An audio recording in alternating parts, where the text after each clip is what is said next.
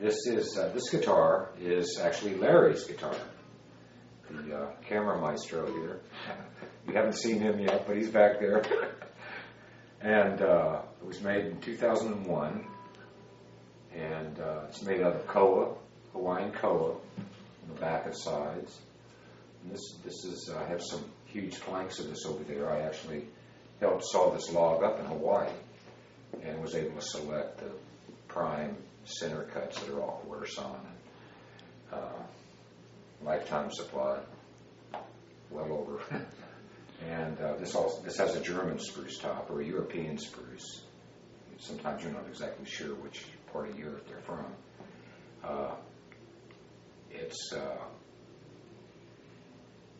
Now Larry takes lessons and has been since I've known him. Neil Hogan here in Los Gatos, who you all probably know about. And so anyway, yeah, it has one of my signature rosettes and just my typical standard purflings and rosewood binding, ebony fingerboard and bridge. And it's a little dirty, but other than that, it's in perfect structural health. Well, it's come back to its maker. It's going to get polished up as a trade for the camera work. So let me tell you a little bit about this guitar. I'd been taking lessons with Neil for a long time, and I had actually bought my first good acoustic guitar. I had a Loudon. It's made in Ireland, and Neil had the shop at that time, and I came to my lesson, and Neil goes, "Do you want to play a nice guitar?" And I picked it up, I played it, and that was it. I bought it. He bought it, and his wife left him the next day. Well, it's an interesting story there. I had to sort of sneak it in the house. I hear that a lot, believe me. But I have to tell you, every time I take this guitar out of the case, it brings a smile. I just love playing it. Well, that's very gratifying to hear. Makes me... Here, we're actually live here. It's actually not a call. That's my text message call. My text message thing.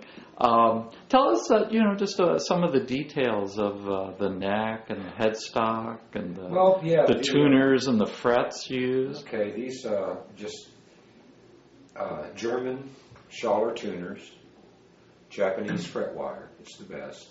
It fits the slot better than any other fret wire that I'm aware of.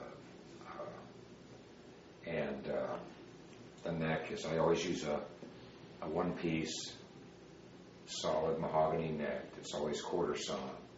And this is genuine Honduran mahogany that's, been sitting around here for years. And it's very stable, just great, the best neck wood for guitars, steel string guitars. And this guitar has an adjustable two-way truss rod in it, and you can remove bow from the neck that happens when the string tension pulls on the neck, or if you want, you can actually add some more relief in the neck if you like, which is pretty rare. But so it's fully adjustable, and it's an old traditional style rod, more like Gibson used to use, and it's not a double rod, which is what probably most people use this day. But then you have twice the weight of the steel bar in the neck, and it just can make your guitar kind of neck heavy. And these work better too. I've used every truss rod available. These are the best. And I know the machinist here locally. Oh, so you have them made here? Yeah. And I have all my bridge pins made here by Tim Lynch, who's an amateur guitar maker and a world-class machinist. And he makes ivory and bone material, nut and saddles, and he gets some beautiful material. And I can, any wood I want, he's, just nearby. It's very easy to get custom-made pins and by, really first-rate workmen. Talk about the binding on the neck. Well, the binding on the neck, you can't see this on ebony neck really because it's the same wood, same color as the fingerboard. But the frets have a little tang that goes down below the fret. It goes into the neck. It's takes about a 23 thousandths inch slot for that fret tang to seat properly in. And a reason to put binding on that is you can notch back the fret end and then cap it with the binding so you don't see the fret end sticking down. And it makes it a lot less work when you refret a guitar that way because you don't have little voids under the fret slot and you have to fill them with some kind of filler. And it takes a while to do it.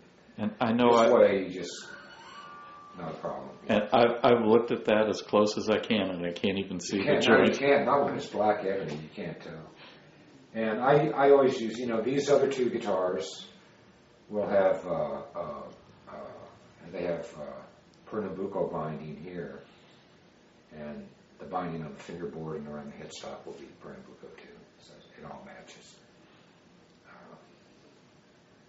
On this fret wire, have you found it to be really consistent from shipment to shipment? Yeah, it's just so consistent, and it's most other fret wires, they're too fat for your average slot, which is kind of an industry standard thickness or width.